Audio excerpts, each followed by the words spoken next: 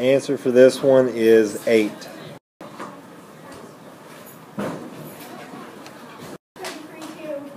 Answer is 33. Answer to this one is -1. Good morning.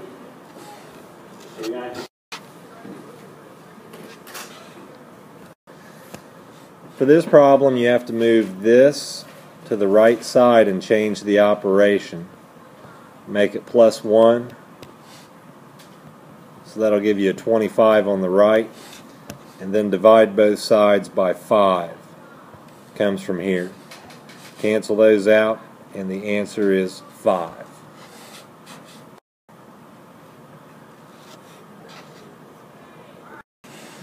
Move this over to this side, change the operation to minus, and that'll give you a 36 on the right. 6 times 6 is 36.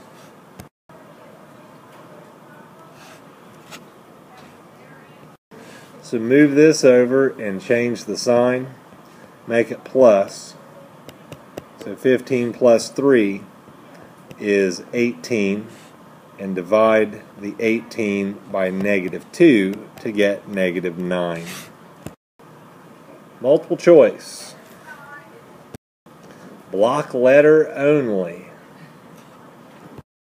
If you want to find the x-intercept, then just get rid of the y term and do 3x equals 12. So x would have to equal 4, which is D. So did you divide it? Yep. Oh, wow. Alright, here's today's Common Core objective. We'll be doing the labels and scales today only. Alright, example 1. A monthly cell bill is calculated by the following charges. Each customer will pay a flat fee of $40 per month plus 50 cents per minute for each minute over 300 minutes. Create an equation. I forgot to take that out again. It's on all of my slides. Create an equation that represents this billing cycle and graph it using your own scale. So if we're going to come up with something that we can graph, yesterday we figured out that it's got to be in this form. Y equals mx plus b. So each customer has to pay a flat fee of $40. So no matter how many minutes they use, you're going to have to add $40 to the bill. So where would the $40 go in this equation? It would be the B, right. So we've been able to come up with this much so far. No matter what they're doing with minutes, they're going to be paying at least 40 bucks. So whatever you calculate for minutes, you got to add 40 to the bill. Now we go to the minutes. It's 50 cents per minute for each minute over 300 minutes. So we have M and X. Where should it go? Bartley was first. Alright, so Bartley is saying that we're going to do Y equals 0.50, because it's 50 cents, 0.50x plus 40. So what is X representing? The number of minutes. X will be the number of minutes. So if I use 400 minutes and I multiply that by 0.50 and then add 40, is that going to give me my bill for the month? Johnson says no. Why is that?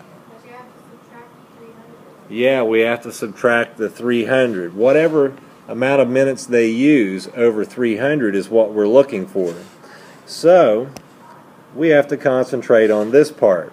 So we're going to edit this and come up with a separate equation here. So Y equals 0.50 times something that's going to allow us to calculate the number of minutes over 300 that have been used. So what if I use 700 minutes? What would I do to 700? Multiply that by 50 cents. Would I multiply 700 by 50 cents? What would I do? Subtract 300 from it. So if I used 1,000 minutes, I'd subtract 300. And if I used 400 minutes, I would subtract 300. If I used 300 minutes, I'd still subtract 300. So the number of minutes used are continually changing, and what do we use to represent something that could be anything? X, yeah, so I would do X and then what? Minus 300, right. So we'll go back and review what we've done so far. You have to pay $40 no matter what, and it's 50 cents times the number of minutes over 300. To get those minutes over 300, you have to put in the minutes for X and then subtract 300. Alright, so that's your equation, but we can't graph that yet. What do we have to do to it? Yeah. Right, you have to do 0.50 times X and 0.50 times 300. So let's do that and distribute the 0.50. So you would have 0.50 X, and then you would have 0.50 times 300, which is what? 150. So it's minus 300, so we have to put minus 150. Now what do we do to the back side here? Minus 150 plus 400. You do what? Yeah, you could add them together. So what is a negative 150 plus 40? McName. Yep, negative 110. So it's y equals 0.50x minus 110. What we did up here is we multiplied 0.50 times x and 0.50 times 300 and came up with 0.50x minus 150. The 150 comes from this times this, and that was already there. So we simplify this to get negative 110. This is something that you can graph now. Our equation is y equals 0.50 x minus 100. So when we go to graph this, we have to come up with a scale that is usable. And that's not minus 100, that's minus 110. So there's another good reason to get the black marker out. There we go, minus 110. That's an awful looking one. I can't do that. That's a little better. Okay, so we have a y-intercept of a negative 110. So on my graph here, I have my axes that I can't take out, but I'm going to have to put in a new pair of them. So since we were in negative territory for our y-intercept, we're going to have to use a different sheet of graph paper, and it's going to be y equals 0.50 x minus 110. Alright, now the slope is 0.50x minus 100. So that means we'd have to go up a half and then over to the right 1. And we have a y-intercept that is 110. It turns out to be just 110. So now on my graph here, I want to make sure I can still show some stuff, but not have it to where it's, you only have part of a quadrant on there. So with a negative 110, we're going down 1, 2, 3, 4, 5, 6, 7. So if I have 7 hash marks on my graph, and I divide 110 by 7, that means the most I could do is probably 15. 15 each for each hash mark, but that puts me way down at the bottom, and we don't want to do that. So instead of going by 15, we could also go by maybe 20.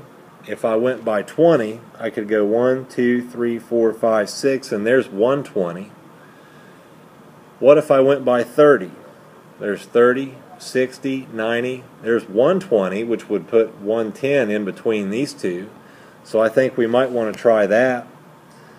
Of course, everybody's graph could be different, but if you want to do it by 30s like I am, you can do this. So we'll go down there and put negative 30, negative 60, negative 90, negative 120, and that's as far as we need to go for that. For the y-axis above it, whatever you do for the bottom half, you have to do for the top. So this is 30, 60, 90, 120. Now x represents what? The number of minutes you went over, and the number of minutes you have to go over to start paying for extra minutes is what? 300. So what would be a good scale to use for the x-axis? I've just zoomed my graph strangely. There we go. Now I've hit the right tool. We have 1, 2, 3, 4, 5, 6, 7. So what could we make those? If you did it by 50s, you'd have 50, 100, 150, 200, 250, 300, 350. You could go out to 350. What if we use 700 minutes? Could we put that in there? No. Here's the cutoff right here, 300. So if we had anything that was above 300, the most it could be is 350 that we could show in our graph. What else could we use to represent each mark? Yeah, we could try 100. So why don't we do that? We'll go 100, 200, 300. And remember, you don't have to write all of these. But on an example, I will. So we can take it out to 700. Okay, but now we have to graph this. So don't forget, we have 0.50 for a slope. 0.50. So if it's 0.50, we have to go up a half. And take a look at just one of these boxes here. And I used the wrong tool again. There we go. This is the right one. A little bit slanted, but that's okay. Look at this box here. We're going up 0.50. If I went up that far, how far is it? 15. If I went up this far, about how far is that? 10. And if I went up about this far, it would be what? About 5. Okay, so if you go up a half, you're looking at something right around here. It's really small. So if we go up a half and then over 1, what would this be? Yeah, that would be 50. And what's this? 25. So you're looking at 1 that's right over there. So that's really tiny, and it's going to be very easy to make this somewhat inaccurate. Is there anything that we can do to this graph to make it look more accurate? We can make the numbers smaller, so let's go through here and see if we can take out some of this. There we go. I took it out. If you have pencil, you can take it out. Is there something that we can do with this, or do we have to leave the minutes by 100s? Do we have any choice at all on the minutes? No. Okay. So what do you suggest we use for the y-axis now?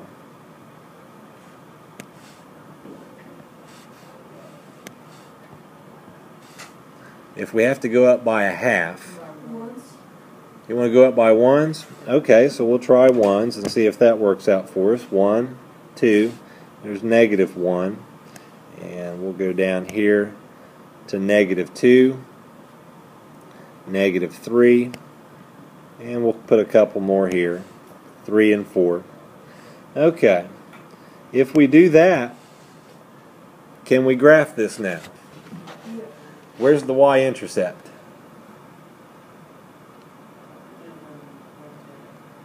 The y-intercept. It's at negative 110, yes. So can we graph this using the y-intercept? No, so we have to find another way to do this. So if it crosses at negative 110, then what can we do to graph this? Yeah. We might change the x-axis. It could work out. How about we find where the thing might cross the x-axis? Is that possible? If we found an x-axis spot and then we used the slope from there, is that possible? So let's use what we've learned with the x-intercept. What do you have to do to find the x-intercept?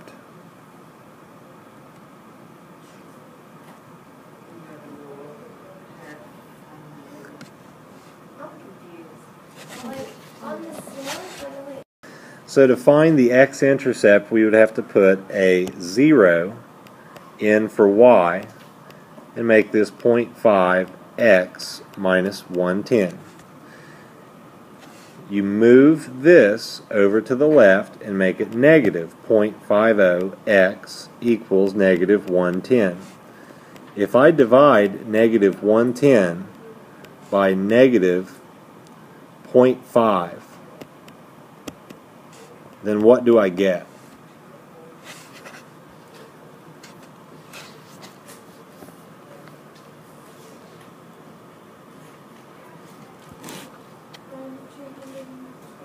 $220.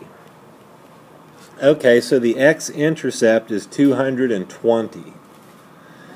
Alright, so we'll go in here to the x-intercept and make it 220. 220. Alright, what's this? 250, and this would be approximately what? 225. So we need 220, so it's going to be about right here. So we'll make a dot there on 220. That's where it would cross the x-axis. Okay, so we have that much of it. We've made some progress. Now what can we do? Do the negative 50? Not the negative 0.50. The positive 0.50, because if you have a point on a graph, then the only thing else that you need is another point. And how do we create another point using the slope?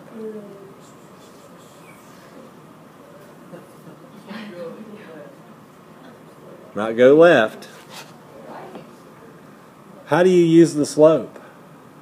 Rise over run? Rise over run. So what's the rise?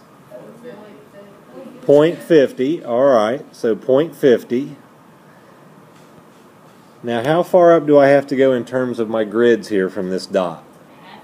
A half. Okay, there you go. So I've gone up a half, and now what? Say what? Over 1. And how far over is that going to be? We've made it to this point right here. We've gone up a half. And we go over just 1. It'd be just right there. It's almost hardly any movement can be detected on this. So if you go through with your ruler and simply connect up the dot you just made, it is so close to it that chances are you're going to be right on it. So here is what I'm going to draw, and there it is. All that trouble for 2 more dots. What we're going to do now is we're going to zoom in on a graph that we've just made. So you would have to use a separate piece of graph paper, but you have to remember what it is you've just accomplished. What was the x-intercept? 220. It was 220. So we know that the x-intercept was 220, and we went up for the slope of m was 0.50. So if I went up 1, I went up 0.5 and then over 1, we have to remember this information here for when we're going to zoom in for the graph. We'll do that on the next page. Alright, so we're going to start with the x-intercept, and we found the x-intercept to be 220. So we're zooming in. We're pretending that we're zooming in on this, and we know that we had to do the following. We had to start with 220, and let's just say that our 220 is right here. We'll make that 220. And we also know that we have to go up 0.5 and then to the right 1 for our slope. So if I go up 0.5, what scale can I use on my y-axis to show easily and more clearly 0.5? One. You could use, you want to go up by ones or what? Could you use 0.5? You could use 0.5 if you want Let's to. use that. Alright, so we'll use 0.5, and we would go up 0.5, and what's the next one? 1. It's not 0.10. And then 1.5, then 2, 2.5. Alright, so if I have to go up 0.5 and then over 1, then what should I make my scale for the x-axis? You could make it 1. So we could go 221, 222, 223, 224, and 226 out here. Okay, kind of all started.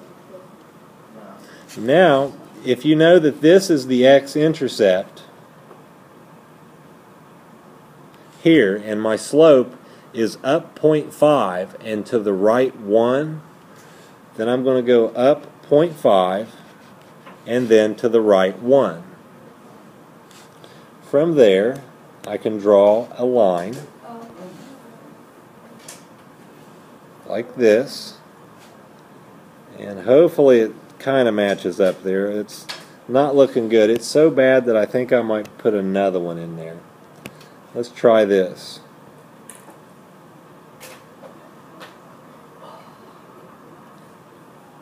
That one looks a little better.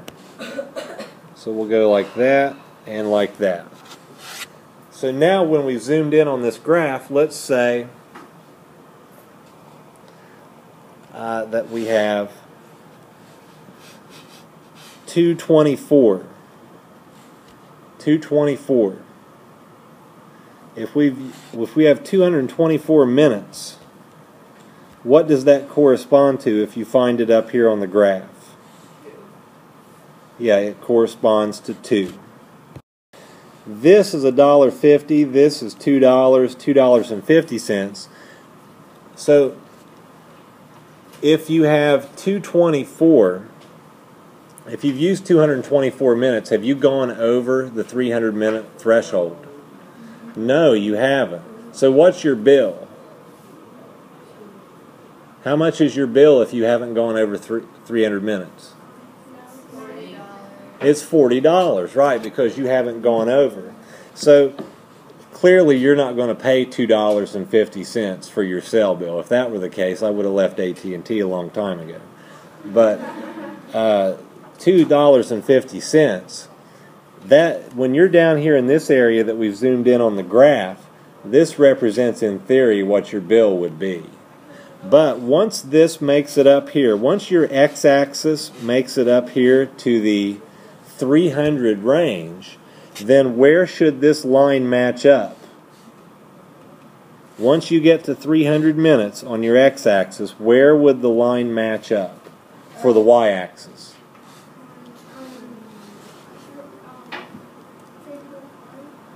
Not 3.5. This is like $2.50, so we're going over 1 minute at a time. So you still have like 74 more minutes, 74 more blocks to go over, which we don't have on our screen. But if you did go over that far, and you made it right to $300, you've already told me what the bill would be if you had 300 minutes exactly, and what was it? $40. So your y-axis would have made it up to $40 by that point. And that would be the break-even point. So the part of your graph that you could really zoom in on would be the part that starts at 300 and goes on from there on out.